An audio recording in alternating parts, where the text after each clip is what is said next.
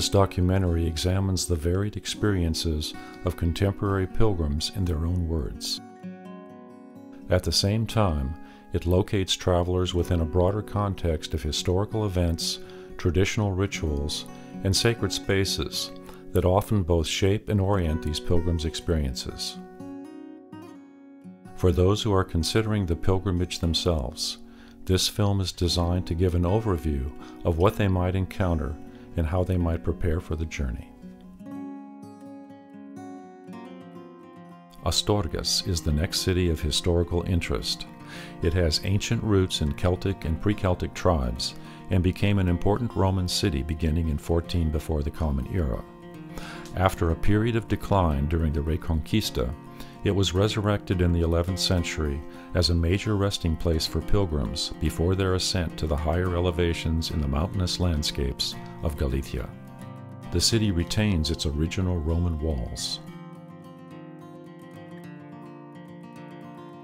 The first site of importance is the Episcopal Palace, designed by the renowned Spanish architect Antoni Gaudí in 1889, following a fire in the original structure. The neo-medieval style, which replicates other historic buildings in the town, is built from gray granite. It features elements unique to Gaudí, such as chimneys integrated into the side facades and a main facade with 4 cylindrical towers. The palace currently serves as a museum of religious art related to the Camino. Another architectural and artistic treasure is the Cathedral of Santa Maria, a Gothic structure built on Romanesque foundations. The Diocese of Astorga dates to at least the 3rd century and has the title of apostolic because of traditions that both St. James and St. Paul preached here. Because its construction continued into the 18th century, the cathedral has added a Baroque facade and a Renaissance portico. The interior features such artworks as the ornate Spanish Renaissance high altar with its icon of St. James, a Flemish-Spanish retablo of St. Michael, and a sculpture known as Purissima from 1626 depicting the woman clothed with the sun, the Immaculate Conception. There is also this well-preserved Renaissance clock with its solar and lunar symbols. Ponferrada, the last major city on the Camino before Santiago itself, has roots in the Roman era, when the area's mining trade provided gold and other minerals to the expanding empire. Ferdinand II of Leon donated the town to the Knights Templars in 1178, and they used the fortress as a sanctuary for Camino pilgrims. Historians believe this castle served as the headquarters for the Grand Master of Castile until it was confiscated following the dissolution of the Templars in 1312. It is one of the few intact Templar castles left in Europe. There is a town tradition claiming that the last Templar Grand Master, Jacques de Molay, visited the castle during his own pilgrimage to Santiago, and that he left his iconic sword in the chapel when he departed. Some local townspeople maintain that it remained hidden here until the Franco era, when it disappeared, perhaps taken by Franco himself to buttress his own mystique as the defender of Catholicism. Another tradition alleges that a network of underground tunnels connected the castle with 2 other castles in the area and provided a hidden sanctuary for the Templars during times of attack. The castle eventually became the property of the King of Spain, and today is undergoing extensive restoration. Pilgrims can visit the Templar Library and Research Center housed inside. Those with an interest in this mysterious order and its modern tributary organizations will find Templar echoes throughout the French Way. Pilgrims now enter the stunning landscapes of Galicia, Spain's remote northwest corner. The province has a unique culture and language, with echoes of Celtic and Visigothic times. A popular stop is the hamlet of Ocibrero, located on a pass at 1,300 meters, with breathtaking views of the surrounding area.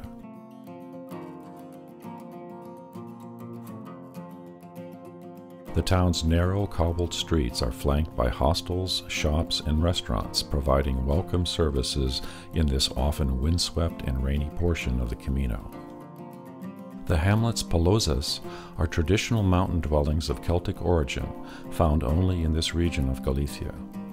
The structures are circular, with walls of granite or slate topped by thatched roofs. 9 palozas have been preserved, with one serving as an ethnological museum. The restored church of Santa Maria la Real, whose foundations date to 836, welcomes pilgrims for quiet devotions and nightly mass. In a side chapel is this memorial to Elias San Pedro, the village priest in the late 20th century. He was a key figure in the revival of the Camino, principally by painting yellow arrows along the French Way in the 1970s and 1980s. The chapel also houses this shrine donated by Queen Isabella to commemorate the Eucharistic miracle that occurred here during the cold winter of 1300. During a fierce snowstorm, only one local farmer came to communion. The village priest, who had lost his faith in the real presence of Christ in the Eucharist, reluctantly offered Mass, secretly despising the farmer's faith. As he pronounced the words of consecration, the host changed into the real flesh of Christ and the wine the real blood.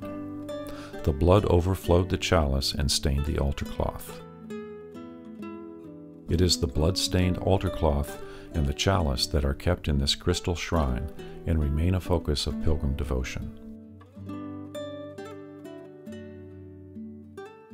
The Camino descends from this high pass and provides vistas of lush forests and hillsides as far as the eye can see.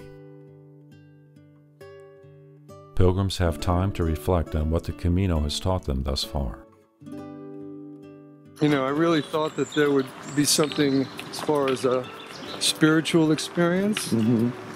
And as the days go by, I've been coming to the realization that it's not only, you know, there's a spiritual component to the Camino, and that's very important. And for different people, I think it's a different experience spiritually. But there's also like one of the big things I've gotten out of it is just truly savoring each moment and little things in life that we take for granted, like whether it be washing socks in the sink, or eating a really delicious orange, or looking at the beauty of nature. So that just the being present in the moment is something I've gotten out of this. And I've thought about that before, but the Camino really brings it home. The camaraderie of meeting people on the path is also a wonderful component of realizing that we're all from all over the world and everybody's getting along and helping one another, whether it be that guy Camino John or the fellas I met from China and Korea who were so nice to me. And you know, it's really been a great experience, but not what I had expected. What had you expected?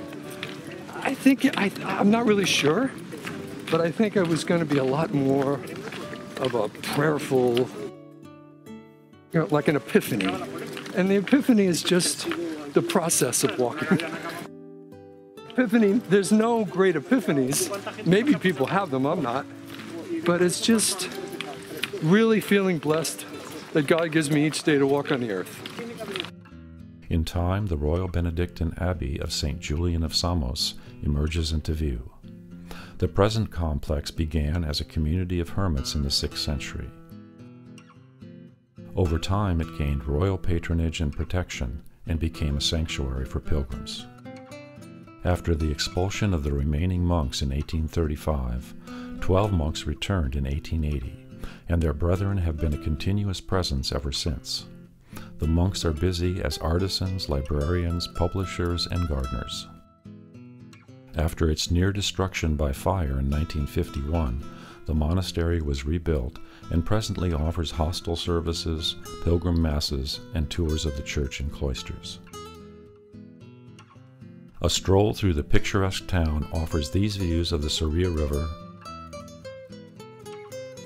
various examples of the scallop shell that symbolizes the Santiago pilgrimage, and this ancient stone church in a nearby park. This statue of a traditional peregrino points the way as pilgrims leave Samos for their next destination, Sarria. Sarria is where many pilgrims begin their walk, as it marks the minimum distance needed to earn the Compostela, the indulgence granted in Santiago. Here the landscape changes to rolling hills, lush farmlands, and shaded streams. Pilgrims encounter a greater flow of fellow travelers, especially during the peak summer months. So did you all have any specific individual intentions for doing the Camino? Well, I've known about it for about 15 years. Always wanted to do it, and the opportunity never came up. But I finally did. It was the right time. Everything fell into place, and everything couldn't have been more perfect, the way it worked out. And I didn't do it for religious reasons at all. I just did it because it seemed like the right thing to do. Meet a lot of interesting people, and everyone's been very kind. Everything has worked out. Like they say, the Camino will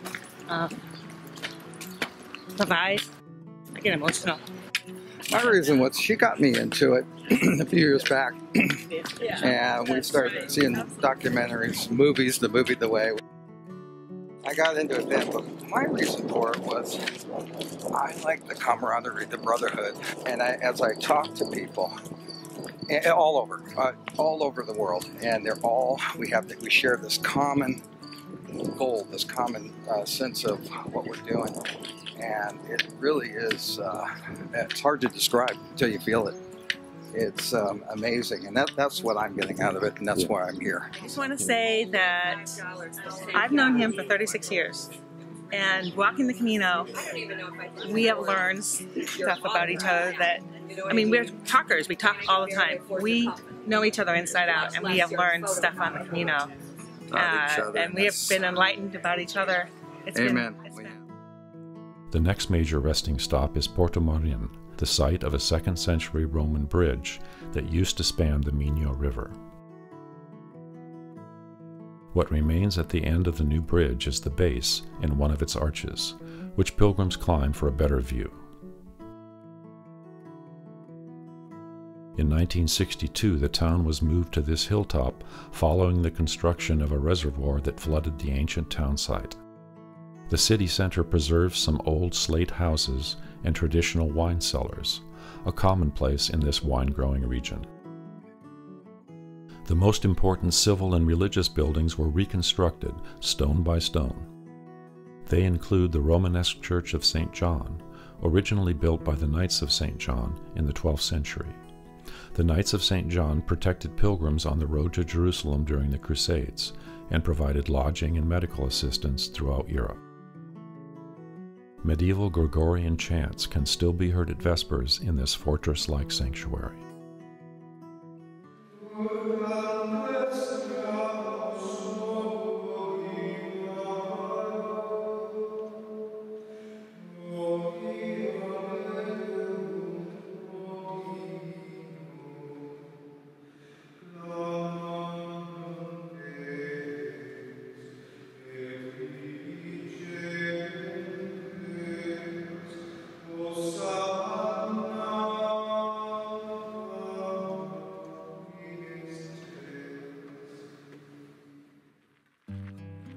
The trail out of Porto Marin climbs up to a plateau and passes by this Roman-era settlement, with characteristic rectangular and square buildings surrounded by a defensive wall. The site is in well-preserved condition and provides a good resting place after the demanding morning climb. It is in this section of the Camino that one starts to see these small memorials to pilgrims who died before reaching Santiago. They are a reminder that the journey can be physically demanding, and that, although much safer than in past eras, the Camino poses both psychological and physical risks. The next stop is the town of Palas de Rei, whose history goes back to Visigothic times. The Codex Calixtinus considered the town an obligatory stop on the Camino, and its churches reference the Galician Romanesque style. The Church of Palas de Rey holds pilgrims' masses every day that are well attended by the many peregrinos passing through the town. The masses are attended by Catholics and non-Catholics alike.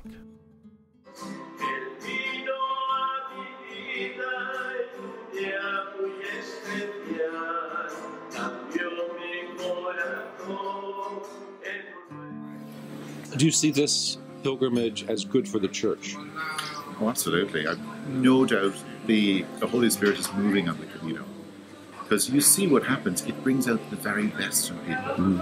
You're there and you're sort of in a room with 100 other people, you know, unwashed and sort of, you know, shuffling and all. But we share a common bond because we're pilgrims. And it's sort of the church, you know, it's like Pope Francis says, like, you know, we're sort of, the church is a field hospital of kind of people who are kind of working their way along. They're doing okay, but sometimes stuff happens, and we've got to be open and accepting of everybody, including ourselves. Each year I organise a group and I bring on the Camino, and I kind of open it out to anybody really, kind of young adults. I suppose the idea is I've been doing the Camino now for about 15 years, so each year I come over and I do a bit of the Camino. And this is kind of part of the program of giving something back, because the experience is, it's wonderful. You know, you meet the most interesting of people. It's a reflective experience. You're seeing a beautiful part of the world. You're walking with people who are exploring questions of all ways, shapes and forms. And it's a sacred space. And a lot of people, I suppose the group I take will all be first timers. So the idea is, if you've never done a walking pilgrimage before, it can be maybe quite intimidating. So it's helpful to have someone just to kind of point the way. I don't do that much. I let them kind of do most of it themselves. Yeah. And they discover themselves, and they kind of discover, like they were saying at dinner this evening, they were amazed that they were able to do so much over the last few days that they wouldn't have thought possible. So, you know, walking, I think so far they've just done like 50-something kilometers, which is really quite short, but they're really excited about it. Okay. And then the hope will be, and it's happened quite a bit, that those who do the first week will go back and begin the Camino in Saint-Jean, or even more importantly, they'll take what they've learned from the Camino and bring it home with them, and it changes their lives. In this last section of the Camino, it is not uncommon to see whole families walking the way, sometimes with infants and toddlers. For other pilgrims, the children in their lives are part of their intention for walking the way. Then someone mentioned this, that was doing the walk, why don't you do it for a charity event as well? 200 miles. So I said to Steve, what about cancer? And he said, no, I don't want to do it for cancer. I said, but I'll do it for your grandson, because my grandson's autistic, 5 years old, and he doesn't speak. And you see, so when they're raising funds to get him his first tricycle, which will help him with his coordination and to enjoy life with his brother. Yeah. I keep these beads with me that I bought, and my mother took them to the hospice, and she got the priest there to bless them.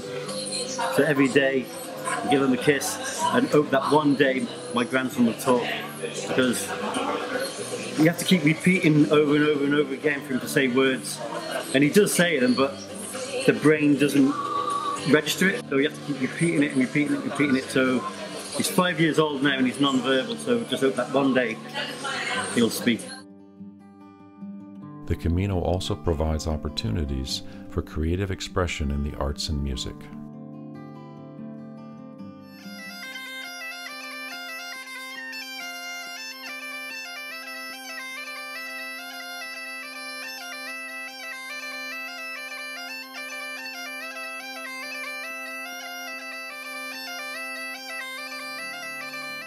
Ancient historians have found links between Galician coastal settlements and Ireland that go back to Neolithic times. Many pilgrims say Galician culture reminds them of the Celtic culture of Ireland. As pilgrims move through the small hamlets of Galicia, they see these distinctive-looking cribs along the roadside. They are a traditional way of protecting roosting hens from hungry foxes, and for protecting grain stores from the dampness of the ground. The Camino introduces you to an authentic way to travel. I ran across this multiple times from multiple people who were doing the pilgrimage for non-religious reasons, who were seeking adventure and authentic culture. And when you take the time to walk from small town to small town, eating the local cuisine, talking with locals as well as fellow travelers, you really get the sense of authenticity when it comes to your travel experiences. For example, the mileage I walked for over the course of a month and a week, I could have driven in 8 hours. And taking that time, just that time disparity, really makes me evaluate how I travel now and what am I missing during those long hours on the interstate. In rural Galicia, the Camino often crosses medieval bridges like this one over the Forelos River. It leads to the Romanesque Church of St. John, which features this impressive neoclassical and Rococo altarpiece and this unusual neo-Gothic carving of Christ on the cross. The figure's right arm hangs free in a gesture of mercy and concern for humanity. Pilgrims next enter the 10th century town of Melide, where the French way and the primitive way, which follows the north coast of Spain, meet. The town features the 12th century Church of Santa Maria and restaurants that are famous for their boiled octopus, a regional delicacy.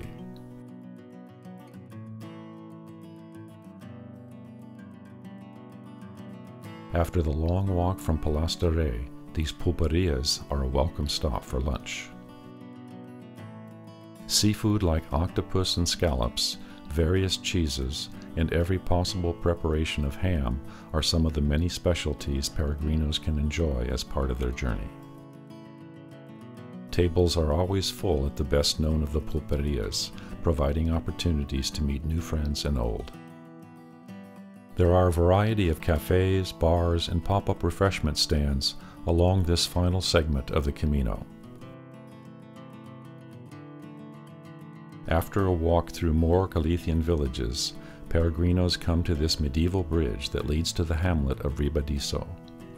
A hostel for pilgrims has been here since the 15th century and is now maintained by the Galician government. The hostel and nearby stream are a favored resting spot for tired feet. This section of the Camino was one of the last rural districts before pilgrims reach the outskirts of Santiago. The Fellowship of the Way is in full bloom. My grandma died a few years ago, and it was right after I'd graduated from med school, and my mum wasn't there for the graduation. She wasn't there for my grandma's passing a month later either. And so it's kind of been weighing on her conscience, and she's wanted to do this, and she's done a few in Canada, but they're really short. And so it's kind of been playing around on her mind, and there's no way in hell I'd let her do it on her own, because her Spanish is non-existent and her sense of direction even more so. But it's been good, and I lived with my grandma for 6 years, so it's kind of like homage to her. And your mother, what's her intention? Just to pray and to feel like she's with my grandma. She says that they used to travel a lot when they were young, and so they would do all sorts of pilgrimages and things like that together, so this is kind of like having her with her here. Everyone is so friendly, and everyone helps you out, and you sit down, you make all sorts of friends no matter where you go. We had one girl actually, so gracia, this morning managed to get bit by a dog. And the 2 other guys that we were with visited her in the hospital, make sure she was okay. By the next day, Santiago emerges into view, and many pilgrims stop at the famous Mountain of Joy. The Codex Calixtinus recounts a miracle from 1080, when 20 French knights began their pilgrimage with an oath to protect each other. One knight became sick in the Pyrenees, and was left behind except by one faithful companion. The legend claims that the Apostle Santiago miraculously transported the 2 knights on horseback to the Mount of Joy to teach their disloyal companions the true meaning of the Camino. Pope John Paul II celebrated the World Youth Meeting here in 1989, an event that helped promote the Camino's resurgence since that time. During the holy year of 1993, the vista was marked by 2 sculptures of pilgrims and a controversial installation of ceramic, steel, and stone. The mount provides pilgrims with a moment for reflection on their journey's meaning. Did you personally have any kind of religious or spiritual intention in walking the Camino? I did. I was hoping to grow closer in encountering God and also people, and also myself, I think, along the way. So in that way, I was hoping to learn more about each one of those aspects, and I think in a way process through some things and learn how to forgive some aspects or people in my life. Yeah. And has that process unfolded for you? I think so, but in a slower way than I would want it to. I was expecting to come in and be transformed fully, but I think I'm learning to be grateful for the small increments of change. And what have been the most vivid impressions that you've experienced so far of the Camino? I think the community that is formed on it, between the people who start in France and other areas, just how people look out for one another and encourage one another along the way has been very, very transformative. Hi, I'm Saba. I'm from San Francisco, California. I am May. Same, I'm her mother. We are both in education. I'm a therapist and teach also, and often travel. This is our first time in El Camino, and it's an amazing experience. I am not Christian. I am born in a Muslim family. The intention is not to practice the religion. The intention for me is to find, to be a better person. You know, there's always room to improve in that aspect. So I'm finding that, and this has been an amazing experience to walk, feel pain, but then get a chance to think and find a peace, a point of peace for yourself. The best is just after some point that you think, I cannot do it, you just forget about it, and you believe and you find in your brain and your heart, you can do it. I mean, God is everywhere, and we are involved in this prayer every day, which I love it, and it says that as I'm by you, I'm holding your hand, just go. In past eras, some pilgrims would walk the final 5 kilometers into Santiago barefoot as a gesture of devotion and gratitude. Today's pilgrims quicken their pace, whether on bicycle or foot, and enter the city with mounting anticipation. And I also met a group of Portuguese men who were walking the Portuguese way that happened to intersect with the French way at one point. And they were all so excited because they were getting closer and closer to Santiago, so we were all cheering and counting down the kilometers. Just almost like a festive atmosphere. Just the closer you get to Santiago, you hear people singing around you. I even saw some people dancing before they got too tired from doing that. This plaque on the outskirts of the city depicts the story of how Santiago's relics were miraculously brought to Galicia after his martyrdom in Jerusalem in 44 of the Common Era. The tradition claims that St. James' body was miraculously transported to northwest Spain by ship and later to present-day Compostela. Whether religious believers or not, modern-day pilgrims pour into the city and move toward the great cathedral where the relics of St. James are on display. The papal blessing of the pilgrimage and the Church's granting of indulgences for past sins is reinforced at installations like this one on the outskirts of the town. In Catholic teaching, an indulgence can be granted by the Pope to reduce the time a soul must spend in purgatory after physical death. This church has a vivid tableau reminding penitents of the fires of purgatory that await them without such an indulgence.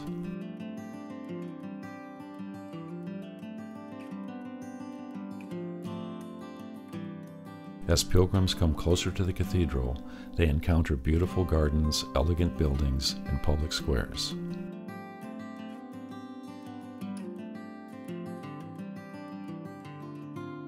As they pour into Obradoiro Square in front of the western facade of the cathedral, pilgrims are filled with a spirit of celebration, gratitude, and sometimes plain relief that the physical ordeal of the journey is at an end. From every vantage point, statues of St. James hover over pilgrims, reminding the faithful of his protection and blessing. Fellow travelers stop to embrace and acknowledge the friendship and support they have received during the journey. It is not difficult to find pilgrims who are willing to share their stories. I walked here to Santiago from St. Jean, and we started on the 11th of May, and we only arrived here today, June 14th. For me, I think of it as a spiritual journey in the sense that my great-grandparents immigrated from Galicia, and I traveled back to Cuba in September of 15, and now I'm kind of making this circular visit. You know, I was born and raised in Cuba. My great-grandparents were born and raised in Galicia, and I'm back here, and I've traveled with 2 other friends from the United States. And it's been a wonderful journey. I've met wonderful people, had wonderful experiences. There's a special closeness that one develops, and you learn people's personal stories, the histories, the trials and tribulations that they've suffered through life, and great stories, some sad, some great. But it's been a wonderful trip, and I'm really grateful that I am here. But I think in the end what wins people over is a community that forms, especially for people who started all the way in the Pyrenees and walk the entire French way or walk the entire Portuguese way. There's this bond that shows up, and you see a lot of the same people every single day. Even the few short days that I had been walking the last 110 kilometers, I was running into people that I knew. We'd shout when we saw each other. People would come up and help me if I ever needed anything. It was the most generous and instant community that I've ever been in. It formed without any second thought. People just pour their hearts out to you on the Camino. Like I said, instant community. People just, there's no walls that are put. I found myself telling people some of my deepest thoughts, and we would have this dialogue where there was no judgment, no second guesses, just openness and a willingness to help each other, provide insight, wonder with the other person. The commercial aspects of the pilgrimage are on full display in Santiago, whether it is the miniature train rides, Galician musicians hawking their music CDs, or the souvenir shops that dominate the surrounding neighborhoods. After the initial celebrations, pilgrims find their way to hostels or well-deserved luxury hotels so that they can shower, rest, and prepare for their experience of the cathedral itself. The luxurious Parador de Santiago, which sits on Obradoro Square, was built as a royal hospital in 1499 to accommodate pilgrims. Inside are stately cloisters, elegant guest rooms, and a dining room that offers local seafood cuisine.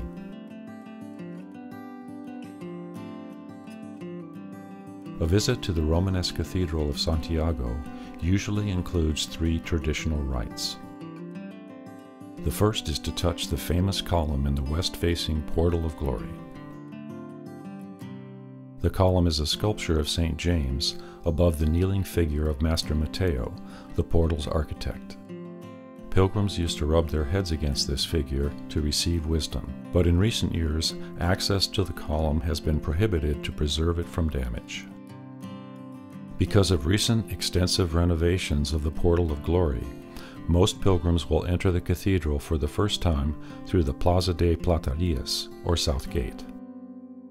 This entrance is the modern cathedral's only remaining 11th century Romanesque facade, and features 2 portals with archivolts and tympanums comprised of figures depicting the temptation and passion of Christ.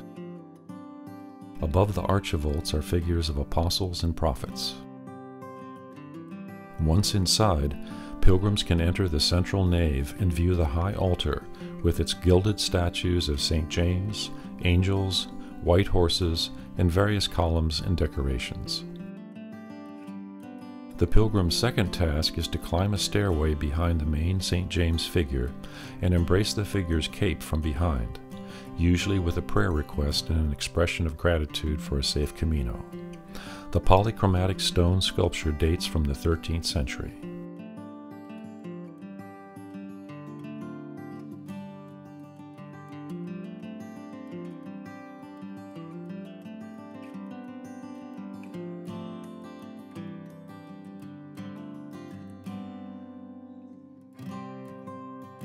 The pilgrim's third traditional task is to take this stairway into a small room below the altar, where they can venerate a silver reliquary with the remains of St. James.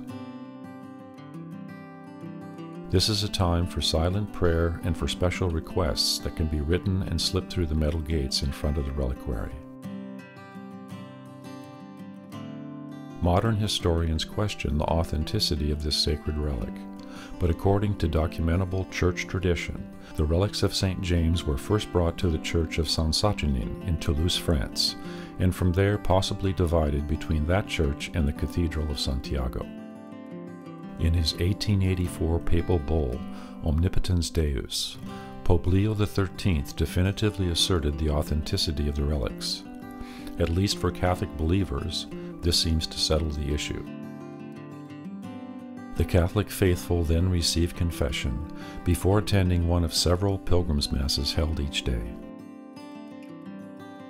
The highlight for many is the ritual swinging of the Botafumeiro, a silver censer created in 1851 and weighing 180 pounds. This 5-foot 2-inch high thurible is filled with charcoal and incense and swung across the transept by 8 maroon-robed officiants.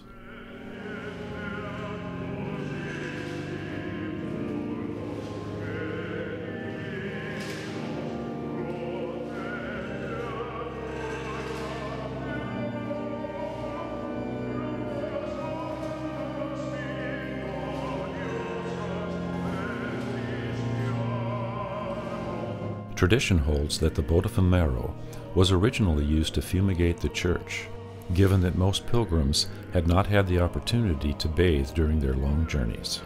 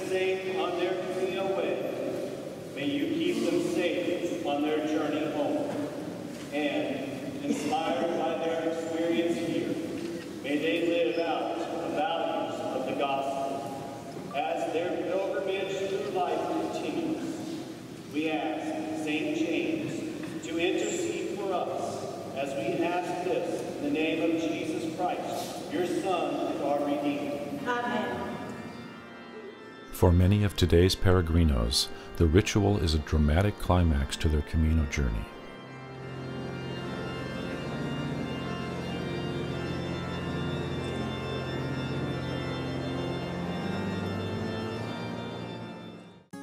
The ambulatory surrounding the main altar contains many chapels with masterpieces of sacred art. Among the most significant are the Chapel of St. John, or Chapel of Mercy, with its central image of St. Salome, who according to Catholic tradition was the mother of St. James. This statue of St. James stands nearby. The 16th century Chapel of the Holy Cross has a magnificent terracotta altarpiece depicting the lamentation before the lifeless body of Christ. The 11th century Chapel of the Savior is the central chapel of the ambulatory and has as its main figure this Gothic image of Christ revealing his wounds. Medieval pilgrims came to this chapel to confess their sins in their native languages and receive the Compostela, granting them an indulgence. There are also images of St. James and the Black Madonna in this chapel. The cult of the Black Madonna is well established in Mediterranean Catholic countries. Shrines like this one are pilgrimage destinations in themselves throughout Spain, France, and Italy.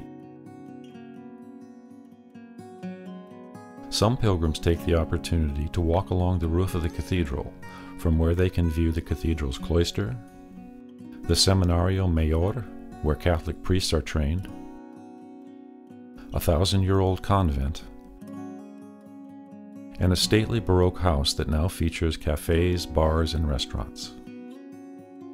Pilgrims can also get a close-up look at the famed Baroque clock tower, whose bells ring out every quarter hour. This carved image of Kronos, Father Time, is the tower's artistic highlight.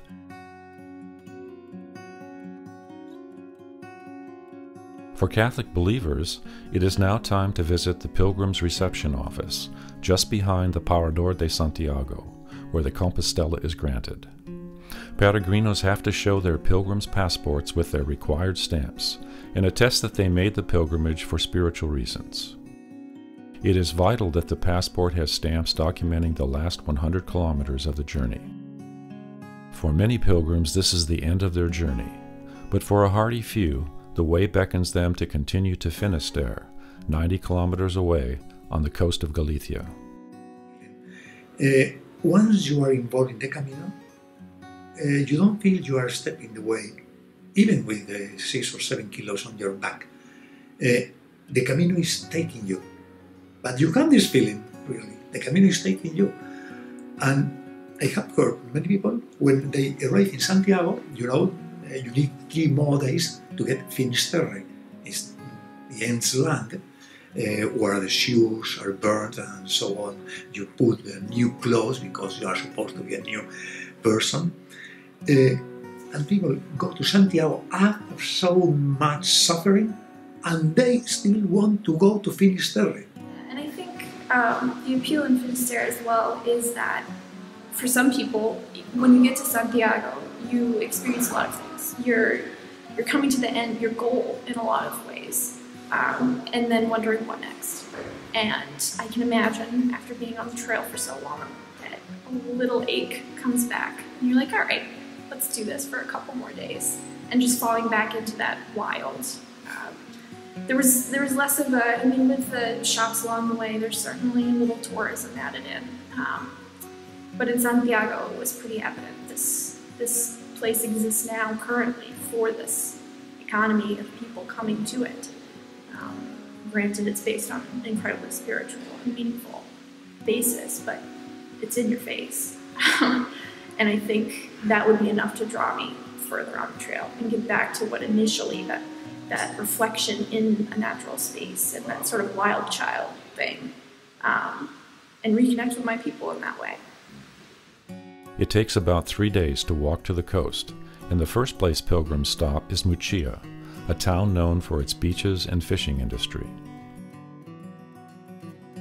The town is part of the Costa de Morte, or Coast of Death, a region known for its rocky shores and frequent shipwrecks. The town's name references the medieval Benedictine monks who established a monastery nearby. Also near the town is the Sanctuary of the Virgin of the Boats. The church was built over a pre-Christian Celtic shrine and used as a monastery until the 17th century, when the present sanctuary was constructed. Historians claim that this part of the Iberian Peninsula was slow to convert to Christianity, only becoming Christian in the 12th century.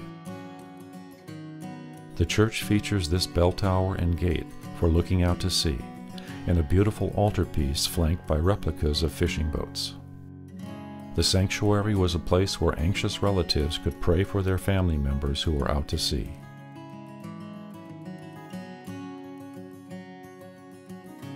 The rocky coastline provides a place where pilgrims can rest and contemplate what comes next. From Lucia, pilgrims make their way to their final destination, Finisterre, which means the ends of the earth. Crosses along the way memorialize seafarers who perished in the waters below. On the rocky coast that descends to the ocean, pilgrims engage in the final rite of the Camino, the burning of one's clothing and boots. In medieval times, pilgrims would burn all their clothing, symbolizing the death of the old self and the birth of a new identity.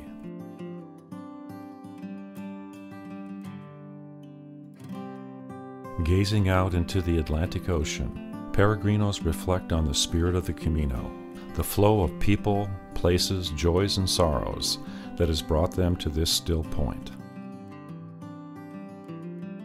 But along with the potential for inner transformation, the Camino is an experience of community that draws forth a powerful spirit of mutual service and universal human solidarity in the midst of life's struggles and challenges.